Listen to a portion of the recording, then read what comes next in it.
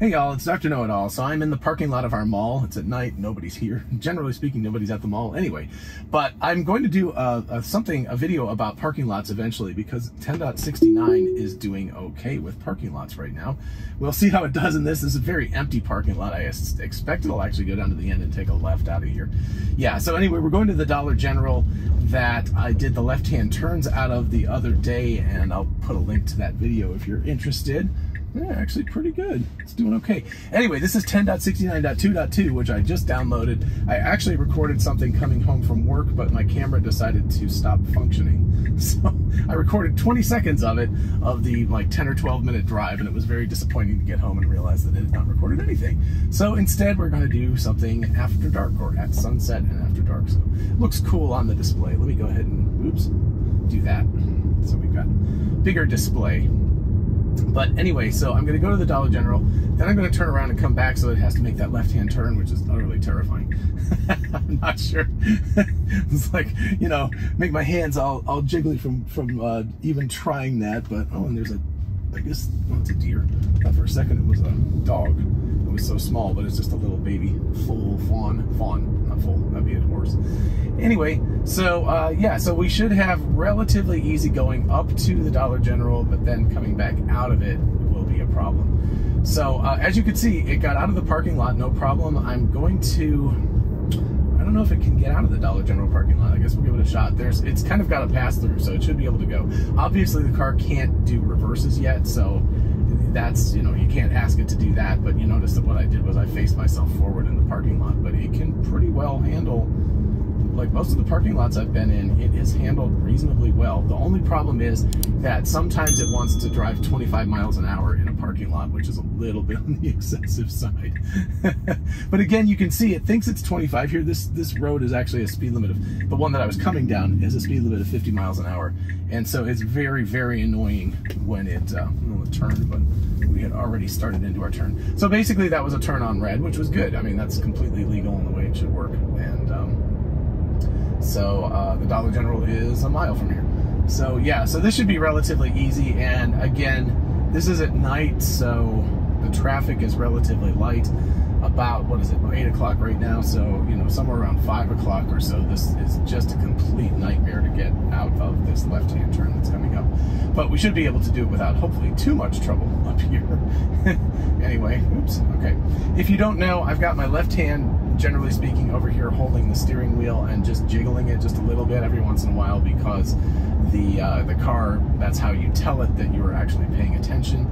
And also, in addition to that, there's a camera up here, and so it will let you know if you look down. It's gotten very, very sensitive. Even if I like look down and like, sometimes what I'll do is I'll pick up the phone just to like turn on YouTube or music or something like that, and as soon as I pick it up, it's like, pay attention to the road. So it's like instant now. There's no leeway. You're pretty much stuck with that. So all right, so let's see how it handles this guy turning right. By the by, better driving would of course have been to have been in the left-hand lane while we were behind that guy and letting the car go, but I would certainly have gone in the left-hand lane. So, you know, perfectly safe, but not as efficient this way. There is also a truck not terribly far behind me, so I hope that this thing turns on its turn signal, because this turn is very quick and it's very hidden, which is the reason why it's so nasty getting out of here. So, all right, it needs to put on its turn signal and let this truck know what we're doing. Please do that, please do that, please do that. A little bit late on that turn signal. Yeah, okay. You'll see the truck going whipping by me. Yeah, that was a little late on the turn signal. I don't know what it'll do. Okay, I'm gonna take it out of autopilot, but I'm curious what it'll do now. Let me flip to something else. Let's see. Mall of Georgia. No. That's not right. Good goodness, that'll take me all the way to Atlanta. Georgia Square Mall. Got to get the correct one here. Okay, there we go. Okay, so let's see what happens. It should be able to hopefully get us out of this parking lot, and it's quite a violent turn here. Let's see if it can handle it. So basically, okay, it didn't like that. As it turns out, this is a, so yeah, it does not like U-turns. So that didn't quite count as a U-turn, but it basically was a U-turn. And the problem is that now I have to back my way out of here because it's a dead-end road, as you can see. So anyway, that was interesting. That, you know, I guess is a little bit too much because, again, the car's not really rated to do U-turns yet, but that was something that it probably perhaps should have handled better than that. All right, so let's see. There we go. Okay, so now we are coming out to the crazy left-hand turn. And again, there's a car, as you can see, coming up there. So the car's coming there. There is a middle suicide lane. So there's 2 lanes, the turn lane in the middle, and then 2 more lanes. I discovered, I thought you were legally allowed to sit in that middle lane coming out, but that is not the case at all. So let's see. It should be able to go now. All right, that was pretty good. I mean, that handled it well. Again, it handles that turn relatively well, as long as there's not a ton of traffic and as long as there's not people in that middle, in this lane up here, then that causes problems for it. But that was actually pretty decent. I'm trying to think if I can go someplace into some neighborhoods. Let's see. Go. University 16 theaters.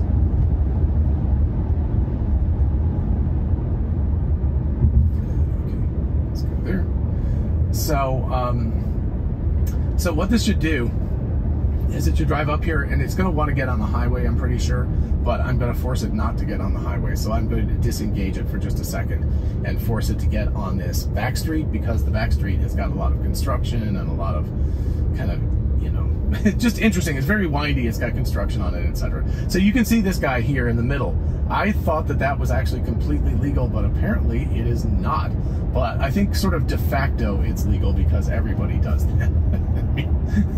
It's sort of like that thing about not actually stopping in the middle of an intersection when you're turning left. You're not really allowed to do that, but pretty much everybody does. So it's one of those things. Anyway, it was something I learned. I did not know that unless somebody has something that supersedes what people were telling me. But apparently you can only use this yellow dotted line middle lane to make turns. You can't use it to come out and then pause there and then move over. You have to pass through it right away. So anyway, learn something new every day.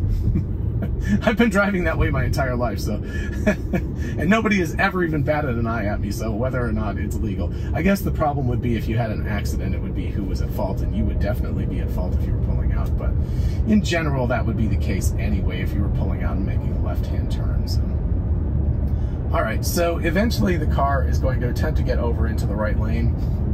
But like I said, I'm going to disengage it and force it to go up to this back road so that it stays on city roads, because the highway is rather uninteresting. It kind of, it can handle that no problem. And of course, we're waiting for version 11 to come up, where we are going to get the full stack with the highway. At least according to Elon Musk, that's what's going to happen. So we will see. Anyway, as you can tell, it's completely handling these larger roads. Interesting. So now it's trying to get over because it needs to get over to the highway. It's fascinating how this is never quite fast enough. If I was actually going to be turning on the highway, I would want to be over into the other lane already. So again, like I said, as soon as this thing gets going past this red light, I'm going to disengage autopilot so that I can force it to go past and go to the more back roady area. But hopefully it won't attempt to get into this lane too quickly. I don't know. Actually, it should be attempting to get into this lane. As soon as it does, I'm going to disengage it. Interesting. So, yep, okay. So I just disengaged it just to get in. So normally what it would do is it would get over there, follow these guys, and go around that way. But what I want to do is force it to go past this next light and make a right. There's a nasty area that it has to go through that way. Not nasty, but it's just more interesting than the highway. Nope, nope, nope, nope. All right, I think it may just be, let's see. Okay, now it should definitely go the correct way, I hope. Hopefully it's rerouted. Let us see. Okay. Unfortunately that guy stopped. I never can quite figure out people who stop like that short at a yellow light, because he definitely would have gotten through, and then we could have tried out the whole turning right on red thing, which we should have been able to do. So, oh well. All right. So now we get a green light instead of a red light. So we get the freebie on that turn. And okay, good turns. I mean, they're very smooth. not jerky. Between 2.1 and 2.2, it's really hard to tell. I've only driven it a few miles, so it's a little difficult. Honestly, between getting 2.1 and 2.2 was not that long anyway. It was just a few days ago, so I have not had a huge amount of time to even get used to 69.2.1. But 69.2.2 apparently is going out to a lot of people. I think Elon said 160,000. So it's going up to a much larger group than the original group of testers. And if you finally got it, congratulations, good for you. It's very exciting to get this stuff. And as you can see, you know, it's not terrible, but it's a little bit of a windy road back here, so it's interesting to take a look at. And yeah, it's doing okay. I wish it would inside bias these turns just a teeny bit, but that, honestly, that feels better. Okay, let's see how it handles this, because obviously this is a much more violent turn. So see how it's hugging the outside? You can even see in the line, it's like almost up to those yellow lines. So it feels to me like what it needs is like apex the turn just a little bit in instead of out. And let's see how it handles this one. So yeah, it tends to flow a little bit too close to the outside of the turns, whichever way you're going, in my opinion. All right, so it should follow this car up here in front of us that doesn't appear to have any headlights. I don't know. And let's see how it handles this unprotected left. It's a little funky because there's an island in the middle. All right, good. And it modeled that island out so it could see it. Yeah, good. Yeah, that was excellent.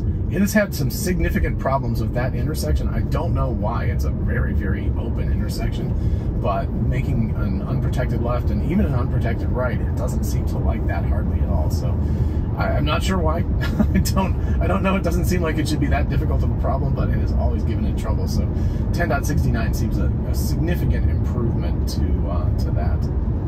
And cool.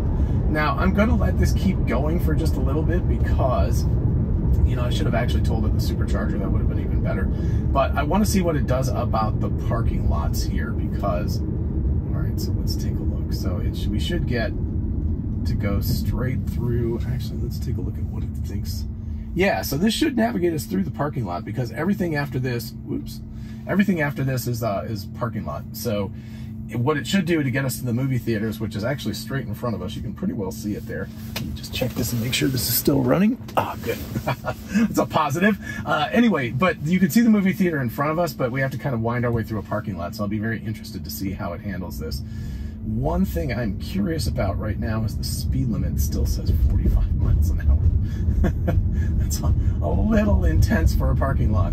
So let's see what it does. Hopefully, if it doesn't turn it down, I'm going to turn it down manually because I do not want this thing trying to take a parking lot at, well, I mean, it says 45, but it's certainly not driving quickly. So let's just wait and see what happens.